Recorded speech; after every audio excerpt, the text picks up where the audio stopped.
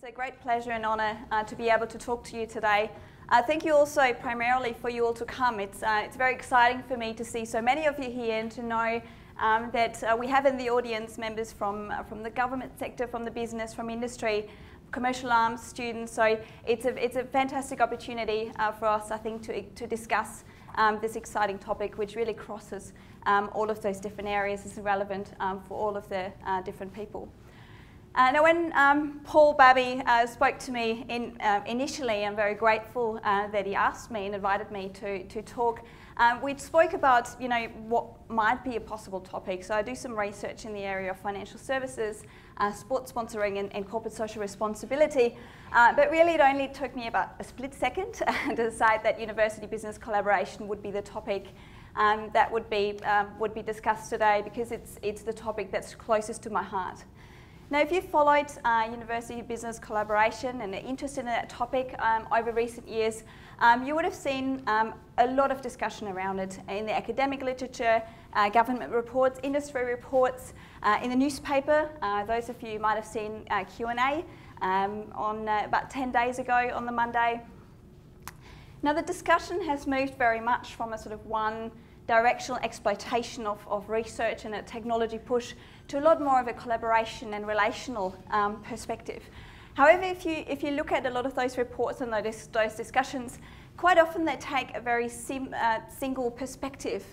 So either looking at purely innovation or research-orientated relationships, more coming up also the educational relationship as well. So what I'd like to do today is actually stimulate the discussion around sort of a broader perspective on the topic, but also draw on some of the research that I've been doing both here in Australia as well as in Germany as well. But first of all, I'd like to start with a little story. Now, I found by talking to people here, it's actually something that's not very well known in Australia. It is based on one of the most famous children's novels in Germany, written by Michael Ende and published in 1960. It was translated into 33 languages, so I very much hope that maybe some of you have actually heard about it. It's called Jim Button and Luke the Engine Driver. And in one of those adventures that they embarked on, so you see Jim there, Jim Button and Luke, they got stuck in a desert. And it wasn't bad enough that they were just stuck in a desert with no water and their little train stuck in the sand. They suddenly saw this giant arise on the horizon, talking very nicely and very friendly, asking them to come closer and asking whether he could come closer as well. So they had the courage in the end to, move forward, move closer, said, okay, we're coming. And what they found is the closer they got and the more they allowed the giant to actually come closer, the smaller the giant became. And as soon as they actually stood next to each other and talked to each other, they were both exactly the same size. And as they started talking and shook hands, they heard the story that really it's called a Scheinriese, so an imaginary giant, I guess, isn't it translated, that he was very lonely. So what they ended up doing is actually they brought the Scheinriese to the little island, which was small enough that really no one had to fear the giant because no one was able to actually get far enough away. So it was fantastic for the Scheinriese, but on the other hand, it also was fantastic for the people on the little island that Jim and Luke lived on, because the island was always too small to actually house a lighthouse. Yeah, so now they actually had a living lighthouse to keep them safe. Now, the reason why I love this story and why I don't usually talk about the ivory tower, those kinds of things, because I think it, for me, instills the essence of university business collaboration. It's sort of, having the courage to come closer, to move closer together. It's about, recognising the different needs and the different strengths that exist on both sides and really bringing them together for the mutual benefit as well. So if we look at that and think about, I guess, the benefits that we might gain from these collaborations, one that quite often comes up is the idea of innovation.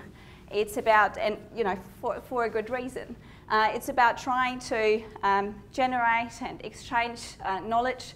It's about improving productivity and competitiveness. But really, if we look at the different levels, there's a much broader and much more complex variety of benefits that we can identify.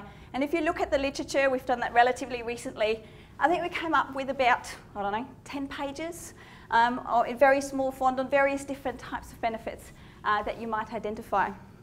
So it might be for the individual academics. Now they might actually see their research in a different way, seeing how it can be applied in a practical sense. Obviously research funding is going to be a relevant one for them, but also inspiration for teaching, inspiration for further research, and just, I guess, the satisfaction of making a difference.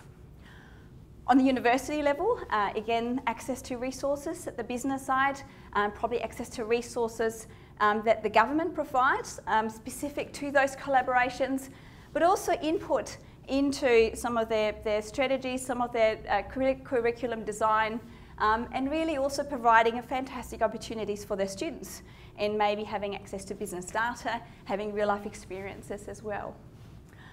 Looking at the business side, what we find with the actual individuals from the business side that are part of these collaborations, that they very much enjoy the new perspectives, the ideas that they might generate, the additional knowledge that they might gain, but also, I guess, the empowerment to make a difference in regards to the research and the education component. For the organisation, really two main things that come up. One of them is innovation. It's knowledge, access to ideas, and really access to the skills and the skilled individuals that they have at the university. But really what stands out, I guess, from a university as a partner is also the access to all the students and therefore the sort of skilled workforce that they're looking for as well. Now you might be part of the business side that I talked about, or part of the university side, or part of the students. What if you're not? You know, you might ask yourself, well, is it relevant for me? Why should I care? Is it important? Does it make an impact or a difference to me as well? This comes from a fantastic book, and I've got an example here if you wanted to have a look at it later, that ARI, Adelaide Research Innovation, very recently published to celebrate 30 years of innovation, partnering, collaboration at the University of Adelaide. And what it shows really is an everyday scene with everyday people that you will see at each corner. And if you have a look at the different red dots that are on that slide, these are all things that have been significantly impacted and improved by the collaborative research, by the innovation that's come out of the university and university business collaboration. So it ranges from pregnancy to health, road safety, there is furniture, and also most importantly things like wine, beer and chocolate as well. So really the impact can be felt all around us. So when we look at the actual statistics of, well, how much does this collaboration actually happen within Australia, I find it somewhat surprising still. So looking at Australian Bureau of Statistics data from 2010 to 2012, it says that 5.4% of the innovation active businesses actually collaborate with universities and higher education institutions. Now by itself, that's already grown up significantly. So 2006-2007 it was 1.9%, and then the couple of years after it was 3.6%. So it's certainly showing a really good upwards trend, but still I guess you'd say relatively limited.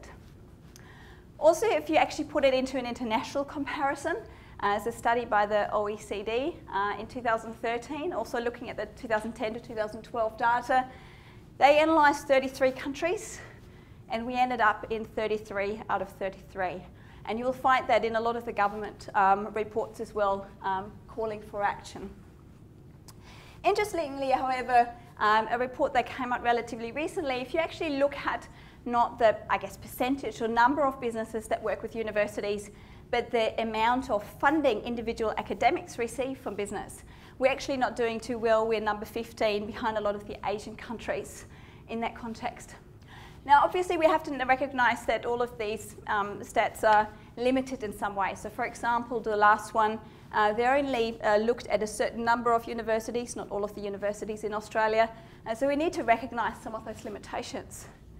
The other thing that I guess is worth noting here, that a lot of the data that we have is focused only on innovation-orientated relationships and collaborations as well. So that's maybe also something to keep in mind as we go through. But really these figures seem to indicate that we're probably not making the best use and taking the best opportunity that we have and that we could take. So why is that the case? And I get asked that a lot of times. And there's very different perspectives on it. I think one of them, certainly, for example, comparing us to some of the European countries that are doing very well in the OECD study, historically, they have a lot stronger cultural, I guess, it's more embedded in their cultural history, this kind of university engagement. So I'm always thinking about, okay, the tango, for example, in Argentina, it is part of life, it's part of DNA. Yeah, it's just something that is not as easily just taken up, and we can't as easily just run with it. Another I guess, issue or barrier that is quite often discussed are cultural differences between the universities and businesses. That's actually where my PhD started and how I sort of really got into this kind of topic. And if you look at universities, university research groups, business units, yes, they do differ. They do differ in various different ways in their time horizon. They might talk a different language while trying to talk about the same thing. It might be a different level of flexibility that they have, or a different level of bureaucracy. It might also be a different level of marketing or partner orientation as well.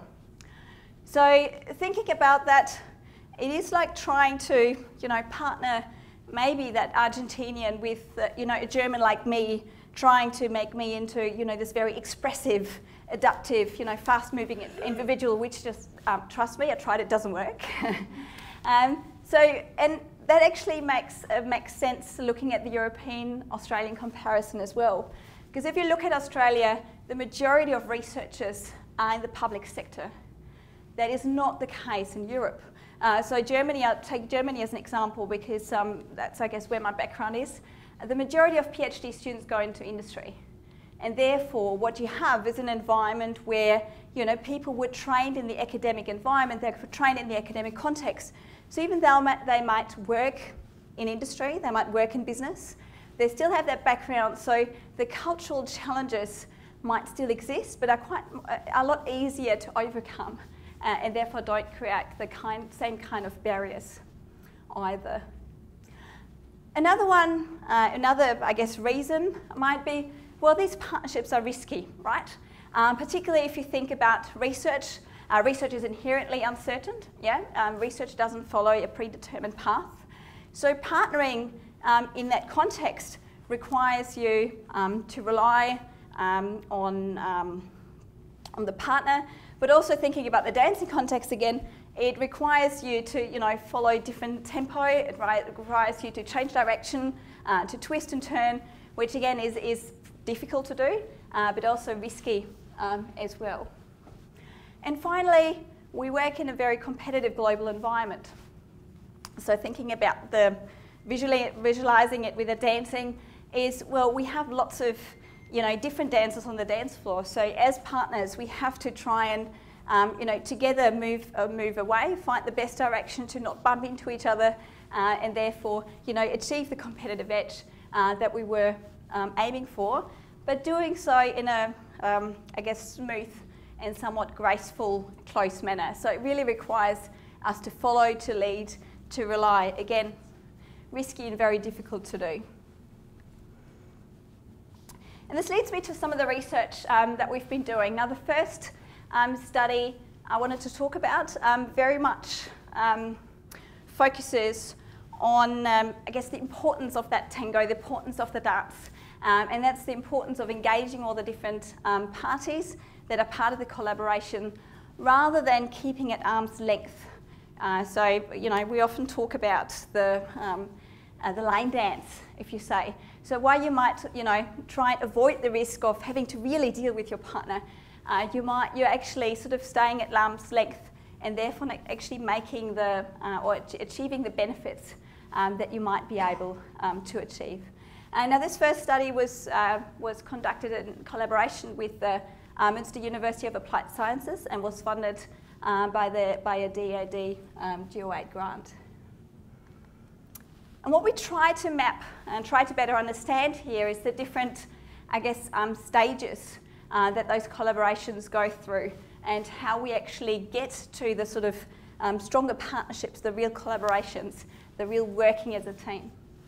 And what we're able to identify is quite distinct phases, and by themselves they might actually not be very surprising to you.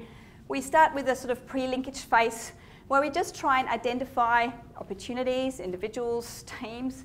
And quite often these happen just through normal conversations as conferences, workshops, or through referrals, which leads us into the sort of initiation stage where we actually start getting to know one another, which might lead, or hopefully will lead, to a certain kind of project.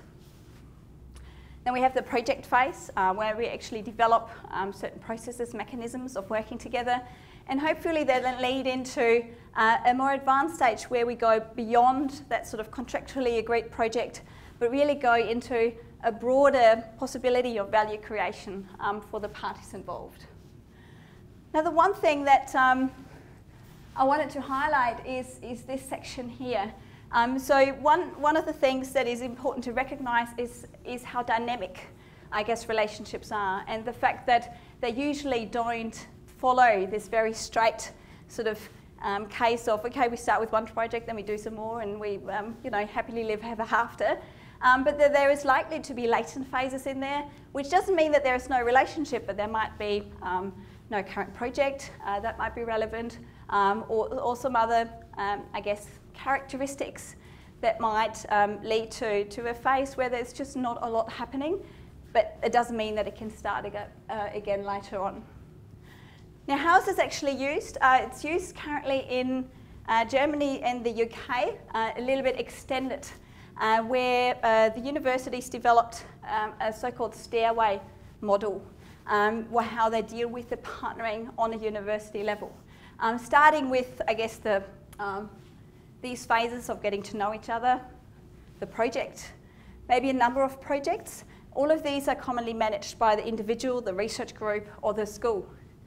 But then once we go into, I guess, the more extensive long-term collaboration, once we go into the strategic partnerships, that's where then the actual account responsibility leaks and changes to a more faculty and senior university level. So we've developed certain, or Munster in particular, has developed certain strategies of how they can move collaborations, I guess, to the level that would like to have this particular partnership develop.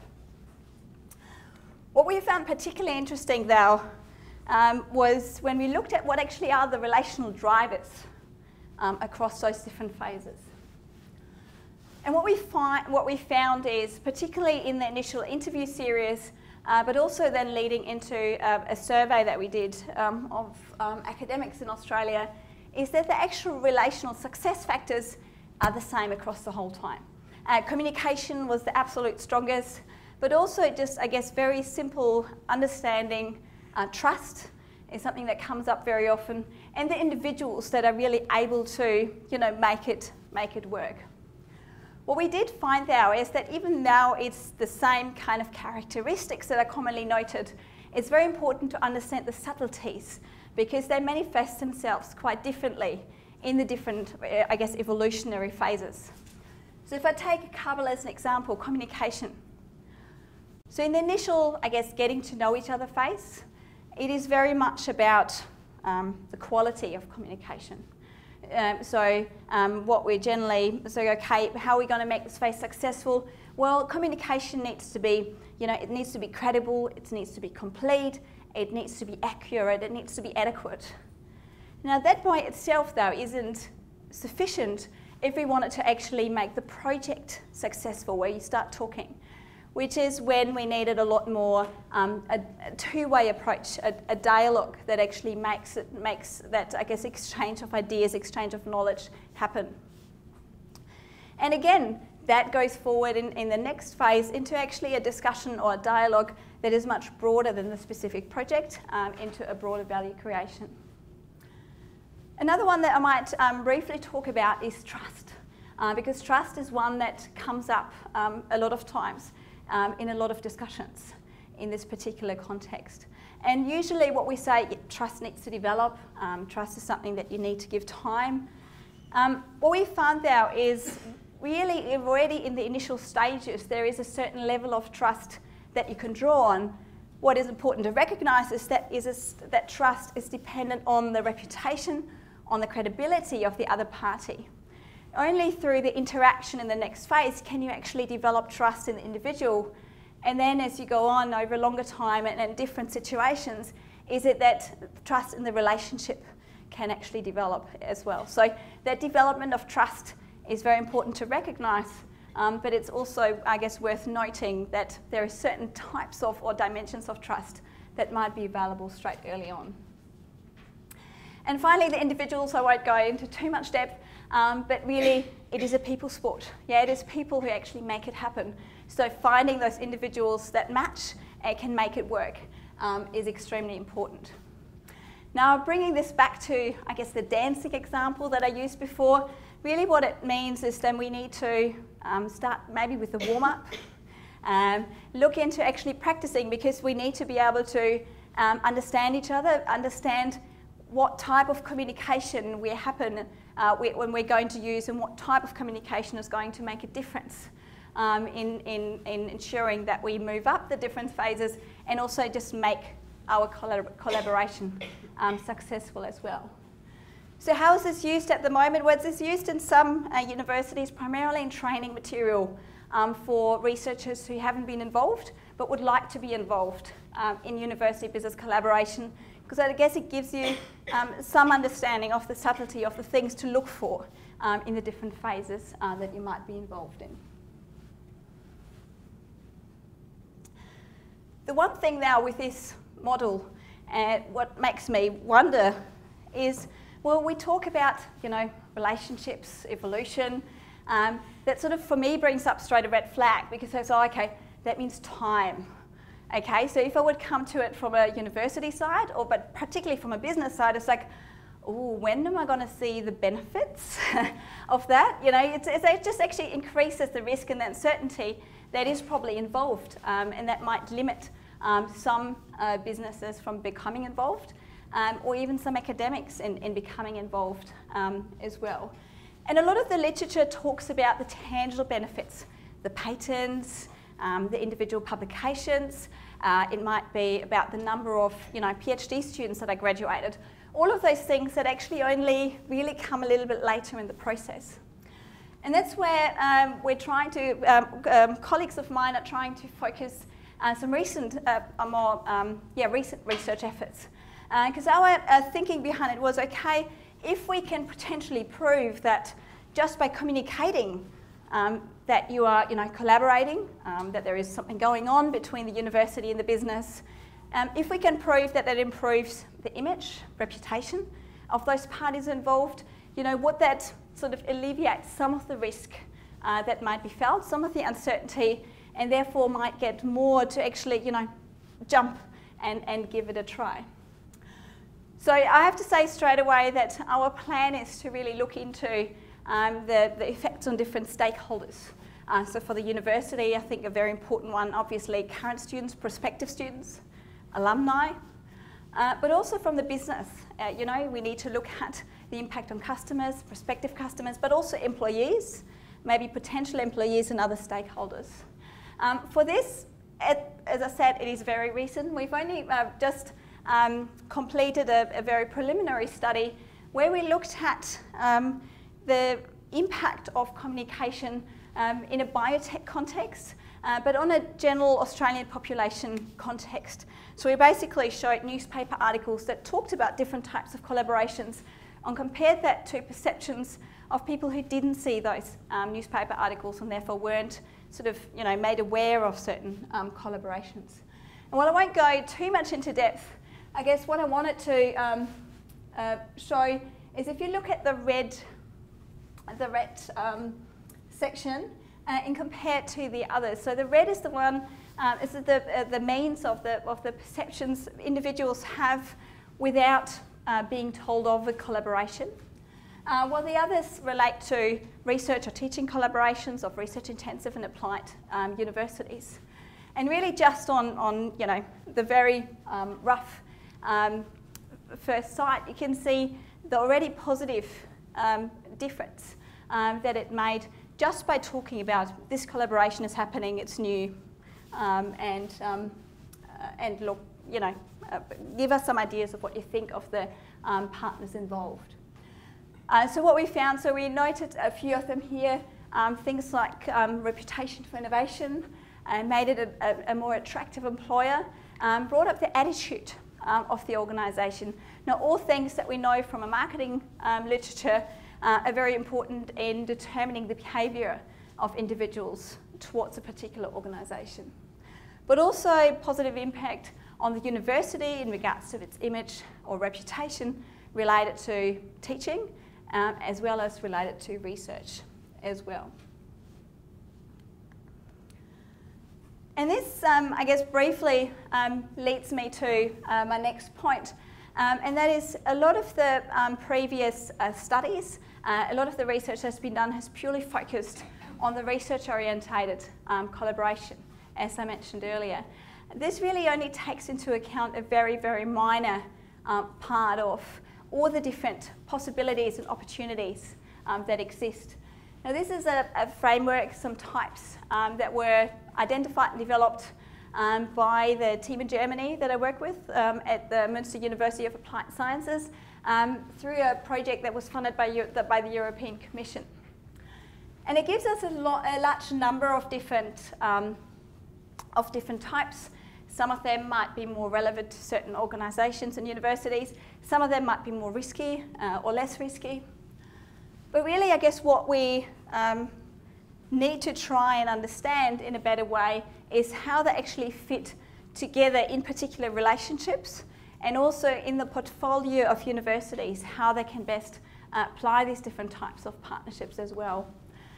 Now, we're currently, and I can't actually show any results of that yet, but we're currently analysing the data, looking at all of the different barriers that the literature has identified, the barriers and drivers to university business collaboration, and actually seeing whether they apply to all of those different types, or whether they're specific to certain types, which would really help us in developing partnerships in the future.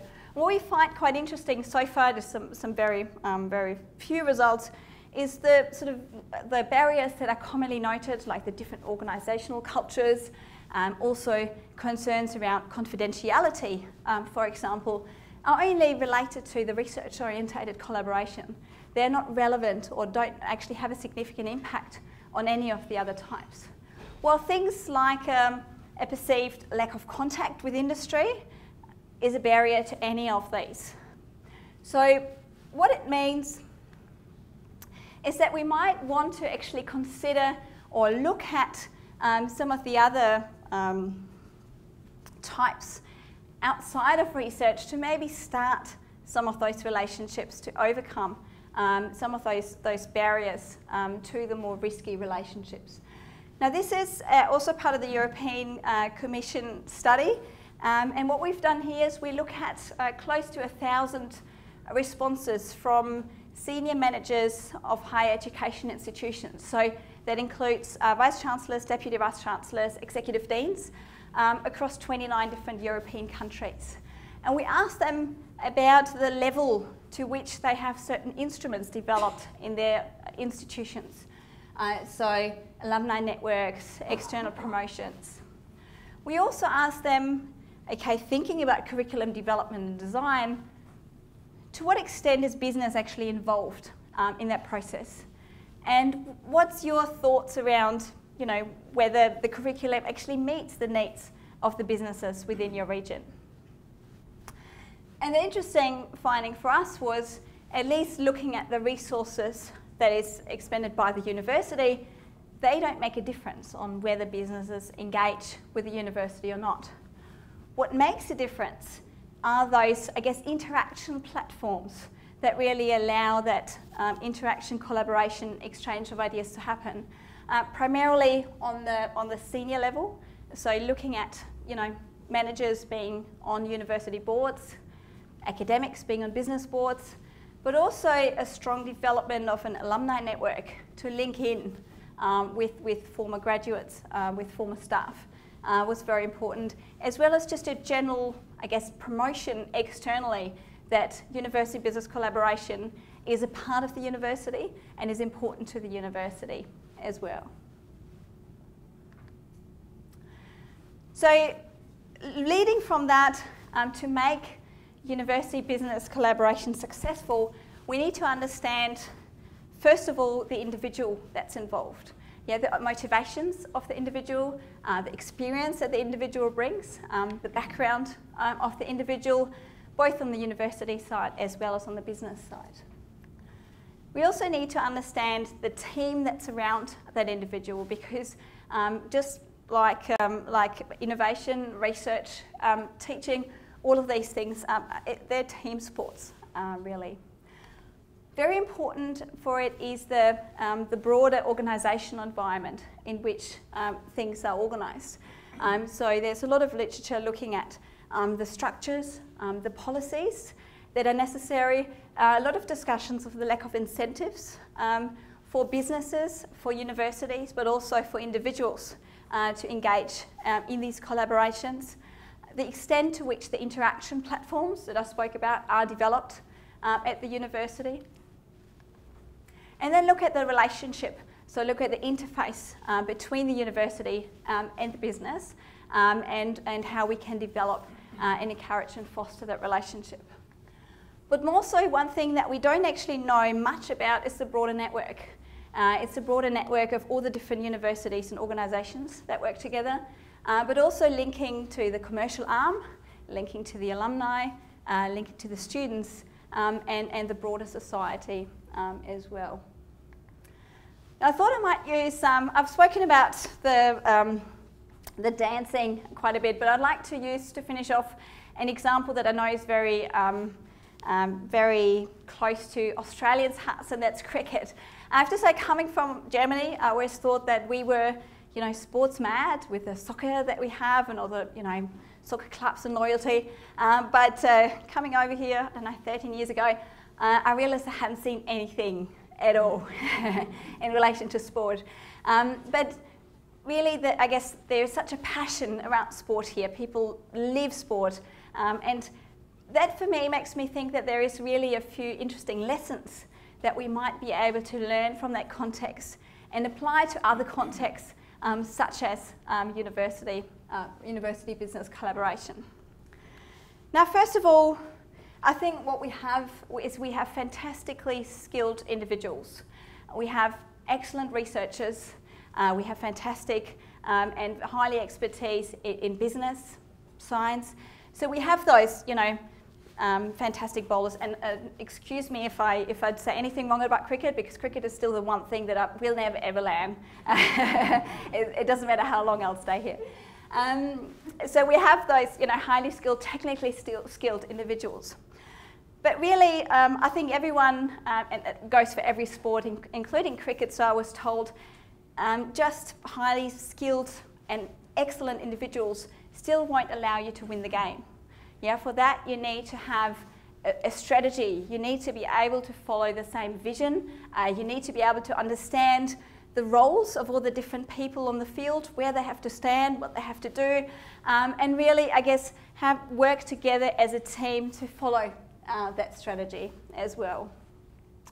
The other thing that you need is what I just spoke about, is the background. So you need the coaches, you need the, the clubs behind them, you need the policies in place, all the, obviously, the medical experts in this particular context to heal any injuries, the trainers that help you with various different things, and those that actually develop and implement and work with you on the strategy as well. So really having that organisational support. The two things now that I think that we can really learn from sport, one of them sits up there. The one thing that sport clubs, individuals, sports people are extremely good at is creating excitement around themselves, is communicating what they're doing, is sort of working the crowd, developing supporters around them. And really these supporters are the ones that make them successful, that allow them to have sponsors, that allow them to do a lot of things that thrive as a club and as an individual. And I think the one thing that we can learn is actually looking at how well we understand our audiences.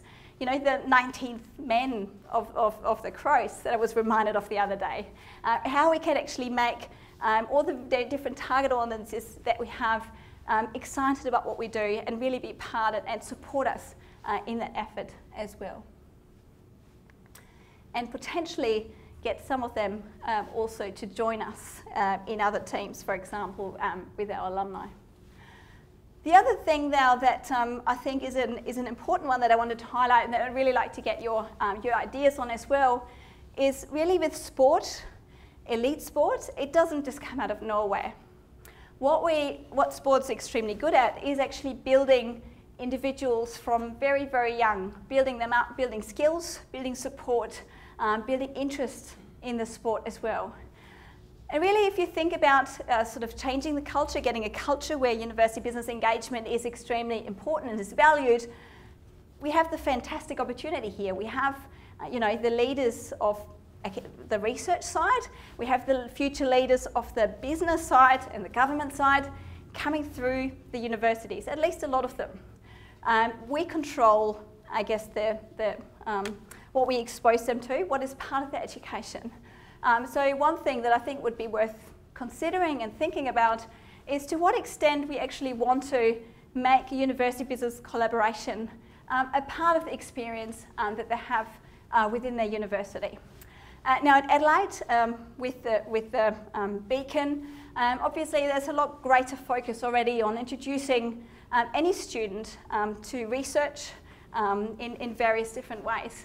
But I think it actually needs to, if we think about the university business collaboration, go further and really think about how we can make that communication work, how we can develop that understanding so they can take that into their future careers and make it in the future a lot easier for us to engage. So I'd like to finish that with that because I spoke to Veronica earlier and said I'd really like to make it a little bit shorter because I'd love to get hear some questions, but also hear your feedback, hear your ideas on the topic. And I would love to also get some ideas from you on what you think, what kind of research is needed on university business collaboration as well. Now I know that there's a lot of people that are similar, crazy like me, are passionate about this topic. And determined. I always think if you're, that was my daughter when she I think was 7 days old, if you're determined like that, I think you can make things happen. So I do like to use her photo just to finish off here. So thank you so much for listening and I look forward to hearing your comments and ideas now for the next 15-20 minutes. Thank you.